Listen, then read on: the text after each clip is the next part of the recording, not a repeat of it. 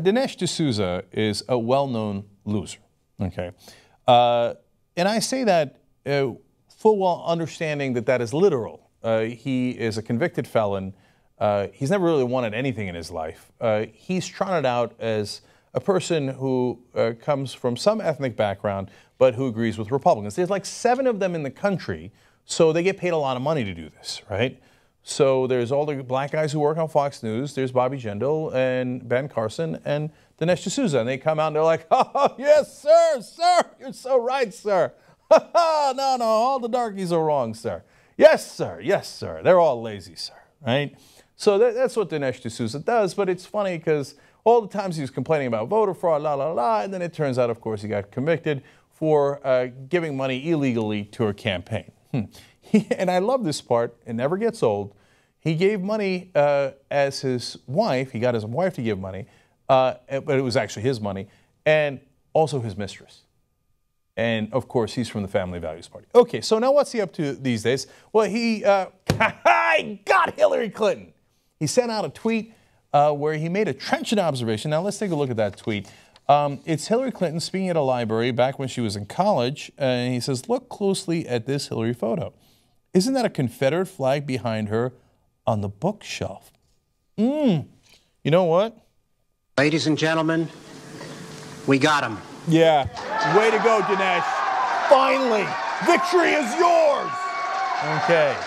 Now, wait a minute. First of all, now, do you know that that's her library? No, you don't know that, right? I mean, there's a lot of different things that could be going on. Maybe she was giving an interview with somebody else's library. Now, do you know that at the time she says, oh, yeah, liberal, look at this. Now, you know, she used to be a Republican when she was younger. She worked for Barry Goldwater. Oh, right, there's one other thing. Perhaps that flag was never there in the first place. Really? Okay. Now, here is a picture that Dinesh D'Souza showed. Let's take a quick look. And again, it's got the Confederate flag in the back. Now, here is the real picture that people found online. Oops, there's no Confederate flag. It was photoshopped in. Oh, that's disastrous. Oh, you did it again, Dinesh.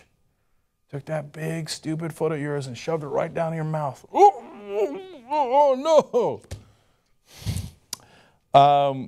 For a while, he denied it, and then he had to come out later in the day and say, correction, disregard the photoshopped Confederate flag in the background of the Hillary photo, and simply focus on the glasses and hairdo. The glasses and hairdo. I mean, 1970s. Wait. Keith Olbermann made a good point here on Twitter as well. He's like, we're talking about glasses and hairdo? Can I see a picture of Dinesh for a second? So let's review. Look at the glasses and hairdo, he said. Okay. Dinesh, congratulations. You are now the biggest loser. Here's your fail of the day, folks. Dinesh D'Souza on claiming that there is a Confederate flag behind Hillary Clinton as she does an interview in college. She grew up in Illinois. She went to Yale later in her career.